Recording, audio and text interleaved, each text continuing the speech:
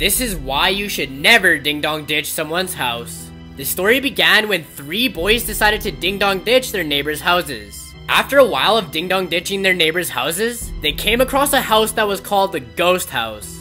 But only one of them out of the group was willing to prank this house. So the young boy went up to the house, rang the doorbell 3 times, and then hid. There was no activity and nobody came to the door, so the boy went back to ring the doorbell again. But right when he was about to ring the doorbell, an old man came out, grabbed him by the shirt, and threatened to kill him. Luckily, the boy escaped and ran straight home. Later that night, the 3 boys were having a sleepover at their friend's house. After all the boys fell asleep, the old man broke into the house. He hunted the little boy down in his house and stabbed him to death.